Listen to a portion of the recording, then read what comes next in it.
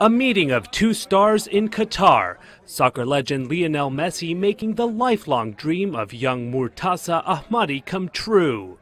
Ahmadi is the Afghan boy who became an overnight internet sensation for wearing a plastic bag shirt his dad made for him to look like one of Messi's Argentina jerseys. An official Messi jersey was simply too expensive, although the makeshift version was good enough for Murtaza. But still, he wanted to meet his hero, so the Afghan Football Federation began making inquiries to see if a meeting could be arranged. That promise was kept, and sporting a pristine number 10 Barcelona jersey as Barcelona visited Qatar for a friendly, Ahmadi finally got to meet his hero.